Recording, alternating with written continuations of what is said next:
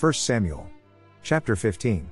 Samuel also said unto Saul, The Lord sent me to anoint thee to be king over his people, over Israel. Now therefore hearken thou unto the voice of the words of the Lord. Thus saith the Lord of hosts, I remember that which Amalek did to Israel, how he laid wait for him in the way, when he came up from Egypt. Now go and smite Amalek, and utterly destroy all that they have, and spare them not, but slay both man and woman, infant and suckling, ox and sheep, camel and ass. And Saul gathered the people together, and numbered them in Telaim, 200,000 footmen, and 10,000 men of Judah. And Saul came to a city of Amalek, and laid wait in the valley. And Saul said unto the Kenites, Go, depart, get you down from among the Amalekites, lest I destroy you with them, for ye showed kindness to all the children of Israel, when they came up out of Egypt. So the Kenites departed from among the Amalekites. And Saul smote the Amalekites from Havilah until thou comest to Shur, that is over against Egypt. And he took Agag the king of the Amalekites alive, and utterly destroyed all the people with the edge of the sword. But Saul and the people spared Agag, and the best of the sheep, and of the oxen, and of the fatlings, and the lambs, and all that was good, and would not utterly destroy them, but everything that was vile and refuse, that they destroyed utterly. Then came the word of the Lord unto Samuel, saying, It repenteth me that I have set up Saul to be king, for he has turned back from following me, and hath not performed my commandments. And it grieved Samuel, and he cried unto the Lord all night. And when Samuel rose early to meet Saul in the morning, it was told Samuel, saying, Saul came to Carmel, and, behold, he set him up a place, and is gone about, and passed on, and gone down to Gilgal. And Samuel came to Saul, and Saul said unto him, Blessed be thou of the Lord, I have performed the commandment of the Lord. And Samuel said, What meaneth then this bleating of the sheep in mine ears, and the lowing of the oxen which I hear? And Saul said, They have brought them from the Amalekites, for the people spared the best of the sheep and of the oxen, to sacrifice unto the Lord thy God, and the rest we have utterly destroyed. Then Samuel said unto Saul, Stay, and I will tell thee what the Lord hath said to me this night. And he said unto him, Say on. And Samuel said, When thou wast little in thine own sight, wast thou not made the head of the tribes of Israel, and the Lord anointed thee king over Israel? And the Lord sent thee on a journey, and said, Go and utterly destroy the sinners the Amalekites, and fight against them until they be consumed. Wherefore then didst thou not obey the voice of the Lord, but didst fly upon the spoil, and didst evil in the sight of the Lord? And Saul said unto Samuel, Yea, I have obeyed the voice of the Lord, and have gone the way which the Lord sent me, and have brought Agag the king of Amalek, and have utterly destroyed the Amalekites. But the people took of the spoil, sheep and oxen, the chief of the things which should have been utterly destroyed, to sacrifice unto the Lord thy God in Gilgal. And Samuel said, Hath the Lord as great delight in burnt offerings and sacrifices, as in obeying the voice of the Lord? Behold, to obey is better than sacrifice, and to hearken than the fat of rams. For rebellion is as the sin of witchcraft, and stubbornness is as iniquity and idolatry. Because thou hast rejected the word of the Lord, he hath also rejected thee from being king. And Saul said unto Samuel, I have sinned, for I have transgressed the commandment of the Lord, and thy words, because I feared the people, and obeyed their voice. Now therefore, I pray thee, pardon my sin, and turn again with me, that I may worship the Lord. And Samuel said unto Saul, I will not return with thee, for thou hast rejected the word of the Lord, and the Lord hath rejected thee from being king over Israel. And as Samuel turned about to go away, he laid hold upon the skirt of his mantle, and it rent. And Samuel said unto him, The Lord hath rent the kingdom of Israel from thee this day, and hath given it to a neighbor of thine, that is better than thou. And also the strength of Israel will not lie nor repent, for he is not a man, that he should repent. Then he said, I have sinned, yet honor me now, I pray thee, before the elders of my people, and before Israel, and turn again with me, that I may worship the Lord thy God. So Samuel turned again after Saul, and Saul worshipped the Lord. Then said Samuel, Bring ye hither to me Agag the king of the Amalekites. And Agag came unto him delicately. And Agag said, Surely the bitterness of death is past. And Samuel said, As thy sword hath made women childless, so shall thy mother be childless among women. And Samuel hewed Agag in pieces before the Lord in Gilgal.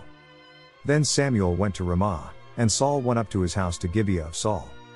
And Samuel came no more to see Saul until the day of his death. Nevertheless Samuel mourned for Saul, and the Lord repented that he had made Saul king over Israel. Chapter 16. And the Lord said unto Samuel, How long wilt thou mourn for Saul, seeing I have rejected him from reigning over Israel? Fill thine horn with oil, and go, I will send thee to Jesse the Bethlehemite, for I have provided me a king among his sons. And Samuel said, How can I go? If Saul hear it, he will kill me. And the Lord said, Take an heifer with thee, and say, I am come to sacrifice to the Lord. And call Jesse to the sacrifice, and I will show thee what thou shalt do, and thou shalt anoint unto me him whom I name unto thee. And Samuel did that which the Lord spake, and came to Bethlehem. And the elders of the town trembled at his coming, and said, Comest thou peaceably? And he said, Peaceably, I am come to sacrifice unto the Lord. Sanctify yourselves, and come with me to the sacrifice. And he sanctified Jesse and his sons, and called them to the sacrifice.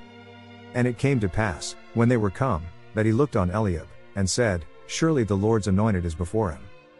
But the Lord said unto Samuel, Look not on his countenance, or on the height of his stature, because I have refused him, for the Lord seeth not as man seeth, for man looketh on the outward appearance, but the Lord looketh on the heart. Then Jesse called Abinadab, and made him pass before Samuel. And he said, Neither hath the Lord chosen this. Then Jesse made Shammah to pass by. And he said, Neither hath the Lord chosen this. Again, Jesse made 7 of his sons to pass before Samuel. And Samuel said unto Jesse, The Lord hath not chosen these.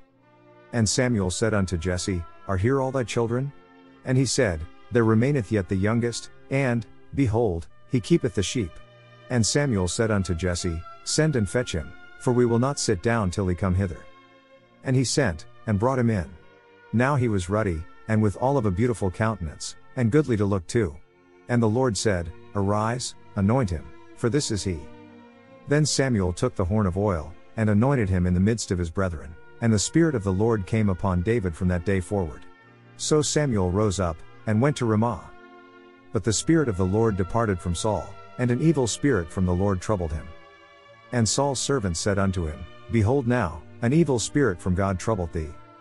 Let our Lord now command thy servants, which are before thee, to seek out a man, who is a cunning player on an harp, and it shall come to pass, when the evil spirit from God is upon thee, that he shall play with his hand, and thou shalt be well.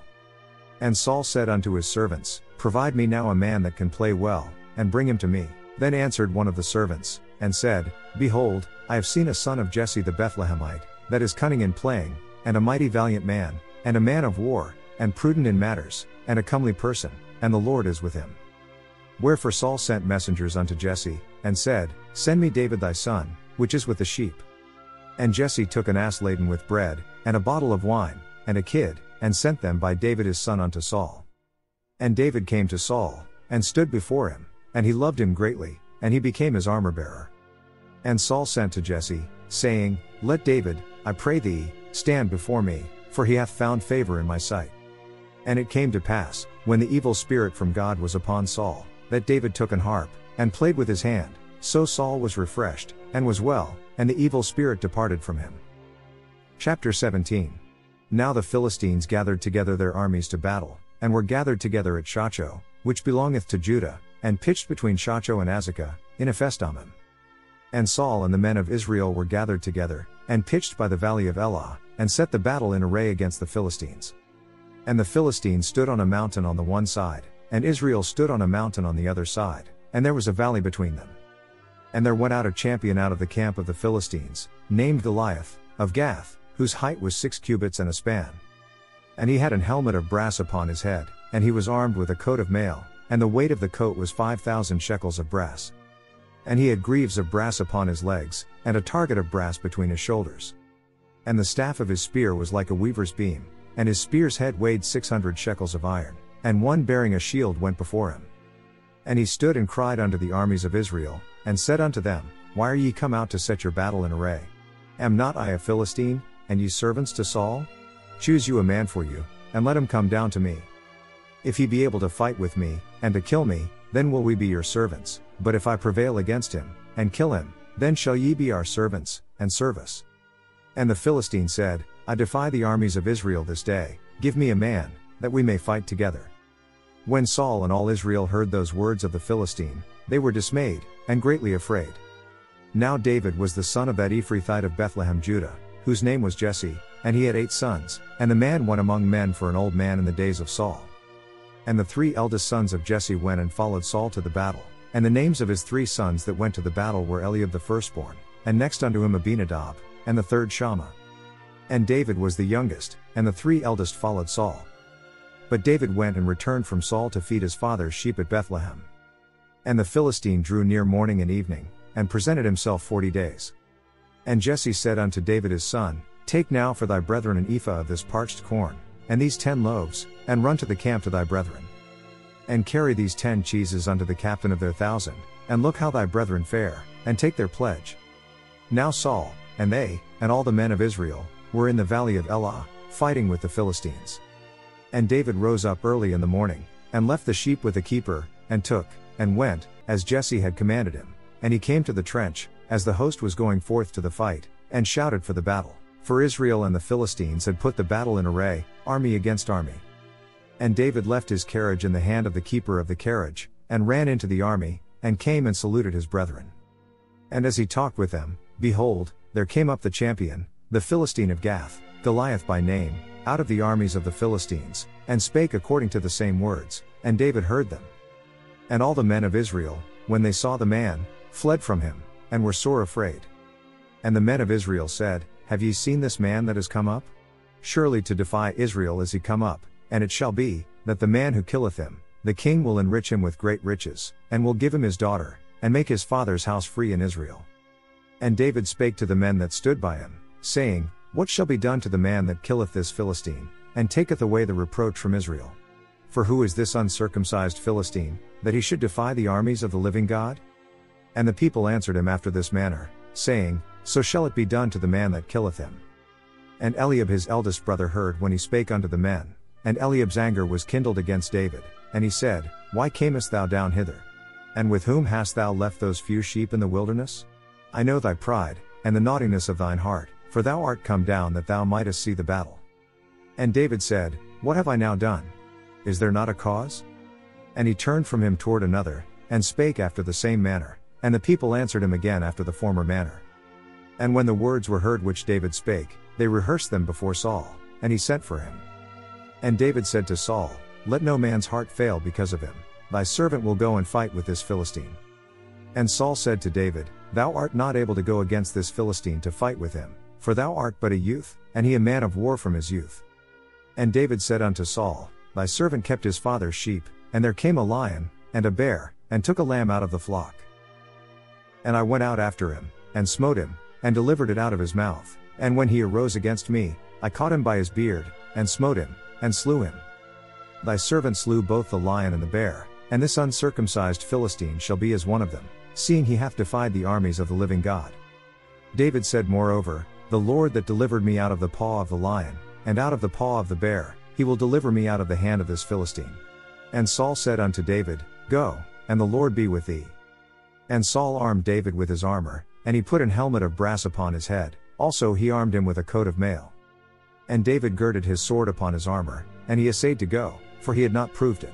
And David said unto Saul, I cannot go with these, for I have not proved them. And David put them off him. And he took his staff in his hand, and chose him 5 smooth stones out of the brook, and put them in a shepherd's bag which he had, even in a scrip, and his sling was in his hand, and he drew near to the Philistine. And the Philistine came on and drew near unto David, and the man that bare the shield went before him.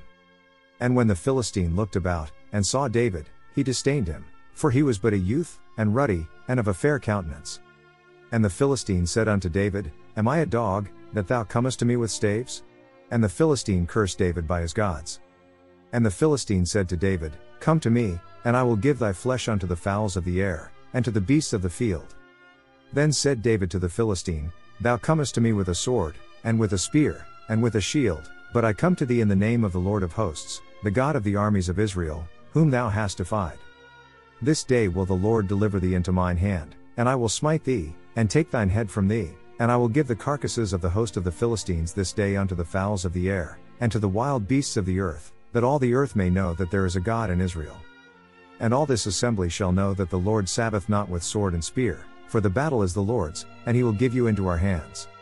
And it came to pass, when the Philistine arose, and came, and drew nigh to meet David, that David hasted, and ran toward the army to meet the Philistine.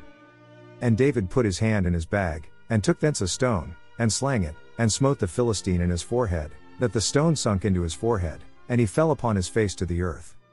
So David prevailed over the Philistine with a sling and with a stone, and smote the Philistine, and slew him, but there was no sword in the hand of David. Therefore David ran, and stood upon the Philistine, and took his sword, and drew it out of the sheath thereof, and slew him, and cut off his head therewith. And when the Philistines saw their champion was dead, they fled. And the men of Israel and of Judah arose, and shouted, and pursued the Philistines, until thou come to the valley, and to the gates of Ekron. And the wounded of the Philistines fell down by the way to Shaaraim, even unto Gath, and unto Ekron. And the children of Israel returned from chasing after the Philistines, and they spoiled their tents. And David took the head of the Philistine, and brought it to Jerusalem, but he put his armor in his tent. And when Saul saw David go forth against the Philistine, he said unto Abner, the captain of the host, Abner, whose son is this youth? And Abner said, As thy soul liveth, O king, I cannot tell. And the king said, Inquire thou whose son the stripling is. And as David returned from the slaughter of the Philistine, Abner took him, and brought him before Saul with the head of the Philistine in his hand. And Saul said to him, Whose son art thou, thou young man? And David answered, I am the son of thy servant Jesse the Bethlehemite.